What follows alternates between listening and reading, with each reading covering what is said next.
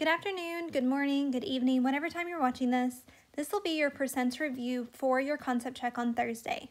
So for this video, what you are going to do is you are going to watch the video. I'm going to do a problem with you. And then on the next slide, you are going to do the problem on your own by answering the questions in the Ed puzzle. Let's get started.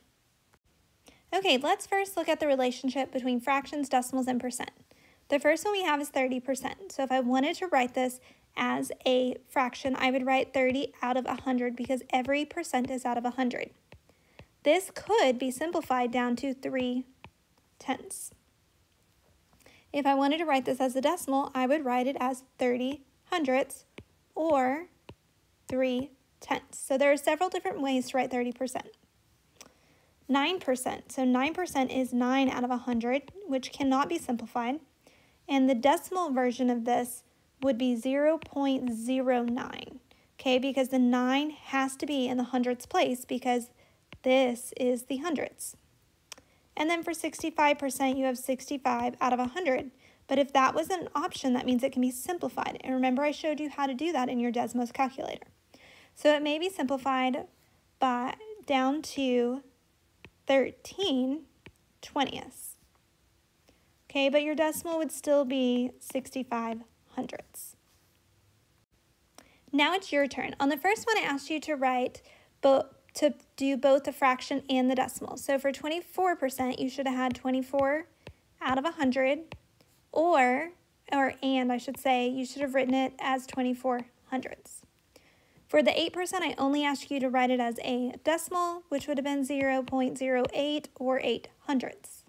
85% I asked you to write as a fraction, but if you tried 85 out of 100, 85 out of 100 wasn't an option on the multiple choice, so you had to simplify it. So when you did that, you would see that it simplified down to 17/20. Okay, let's keep going.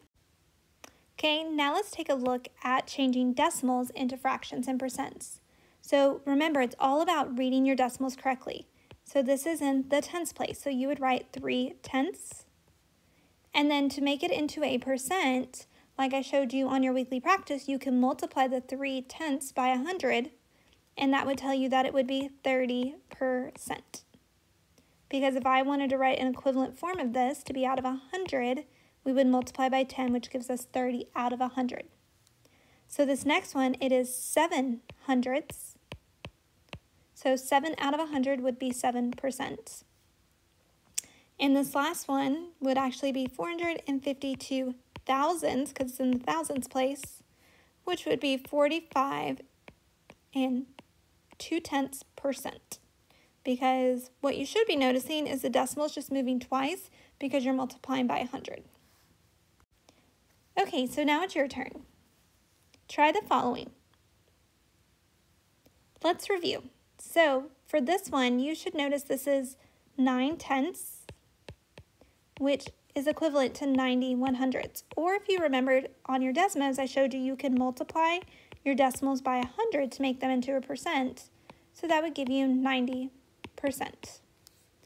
And this next one, it's in the hundredths place, so that would be 32%. This one is also in the hundredths place, so it would be 5%. It's all about the place value with decimals. Now let's take a look at changing fractions to percents and decimals. So 7 out of 100 would be 7%, and we would also write that as 7 hundredths. 4/10 can be written as 4/10, which if we needed it to be out of 100, we can add the 0 at the end, which tells us it's 40%. 24/50ths, we would need to make that out of 100 before we change it into a decimal. So 50 times 2 would be 100. So 24 times 2 would be 48. There we go, which would be 48%.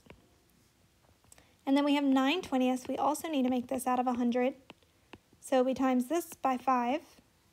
And we times the top by 5, which would give us 45 hundredths, which would be 45%. And also the decimal would be 45 hundredths. This decimal, sorry, I skipped, would be 48 hundredths. Your key word that you have to type in at the end of the video is going to be taco. Now you're going to write the percent for each of the following.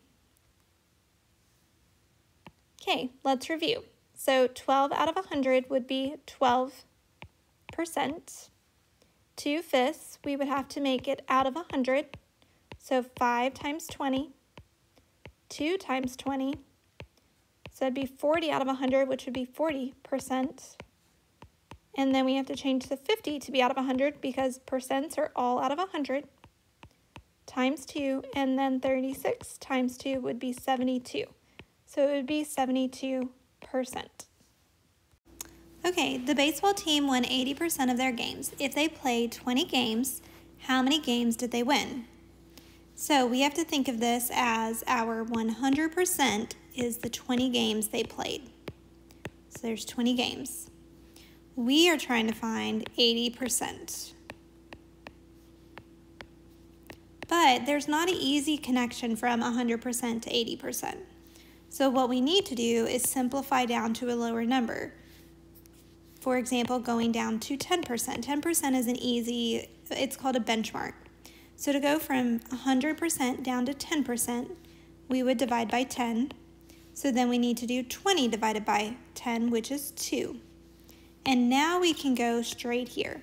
10% times 8 would give me 80%. So 2 times 8 would give me 16. So they won 16 games. Okay, now it's your turn. A soccer team won 70% of their games. If they played 40 games, how many did they win? Okay, let's go over it. So 100% would be all of their games, which would be the 40. We are trying to get to 70%, but once again, there's not that direct line. So I would recommend dropping down to 10%. 10% are easy. So to go from 100% down to 10%, you divide by 10. So 40 divided by 10 is 4. So then the next step is to go from 10% to 70%, which is times 7. So 4 times 7 is 28. So they won 28 games. Okay, let's take another look at a percent problem. I highly recommend you are paying attention to this one. There are 21 boys in a class, 75% of the class. This is 75% of the class. So they're saying that the 75% is boys. Okay, so I know that 75% is boys, so that's 21. But they want us to know how many students are in the class total, so we're having to find the 100%. But just like the last problem, this isn't a straight shot. So we are going to go down to 25% first.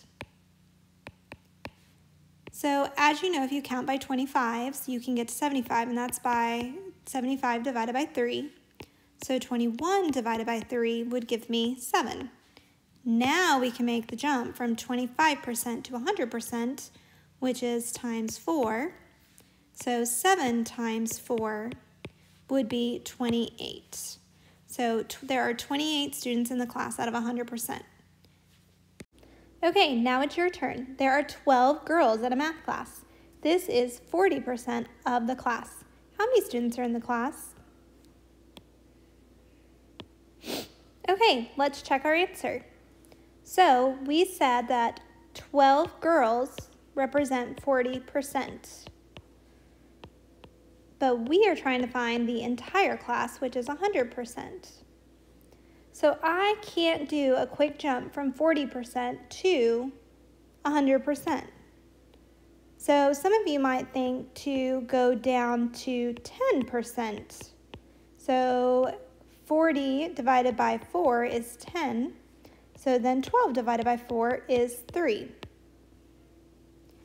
And then you can go up from there from 10% times it by 10 to get 100. So 3 times 10 will give you 30. So there are 30 students in the class. Okay, let's do a taxes review. Grayson bought a new Xbox controller for $60.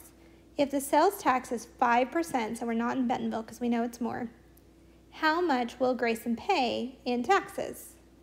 So we have to remember that our $60 is 100% because that's the total cost. We are looking for 5% of that cost. So to get from 100% down to 5%, we would divide by 20. And 60 divided by 20 is 3. So he is going to pay $3 in taxes. And if you don't know that 100% divided by 20 is 5, just do 100 divided by 5 to see what you should be dividing by. Okay, it is your turn. Bella bought a pair of jeans for $40. If the sales tax is 5%, how much will Bella have to pay in taxes? Okay, let's check our answer. So $40 would represent 100%. We are having to find 5%. So we know that is dividing by 20. So we will also divide the 40 by 20, which is 2. So Bella has to pay $2 in taxes. Okay, tips review. Maddie ate dinner at Shogun's. The bill came to $62. If she left a 20% tip, how much was the tip? So our $62 is the 100%. And we are trying to go down to 20%. So to get from 100% to 20%, we would divide by 5. So then we are also going to have to do the same thing for $62 divided by 5. You will get 12.4. And like we talked about before, 12.4 is $12.40. You cannot place a 0 in between a decimal and a number. Wherever that decimal is, that has to be right beside that number. So it would be $12.40. Okay, now it's your turn. Parker went to eat at Walk-On's. The bill came to $44. If he left a 20% tip, how much was the tip? Okay, let's go over it. So the $44 would be 100%. We are trying to find the 20%. So we would divide by 5. So we would need to do $44 divided by 5, which would be 8 8/10, which you should have said was $8.80, not $8.08. Okay, let's do a discount example. The original price of a skateboard is $56, but it is on sale for 25%. How much money is taken of the original price? So the $56 represents 100%, but we are wanting to find 25%. So we know to get from 100% down to 25, that's divided by 4, because 25, 50, 75, 100 is 4. So that means I also need to do 56 divided by 4, which will give us 14. So that means it would take $14 off the price. Okay, now it's your turn. The original price of a trampoline is $300, but it is on sale for 25% off. How much money is taken of the original price? Okay, let's go over this. So $300 represents 100%. But I need to find the 25%, which we know is dividing the 100% by 4. So what I do to the bottom, I do to the top. So 300 divided by 4 is 75. So they would take off $75 if there is 25% off. Great job today, everyone. Don't forget that there is a quizzes for you to do, and then you are done for the day for math. If you have any questions, feel free to reach out.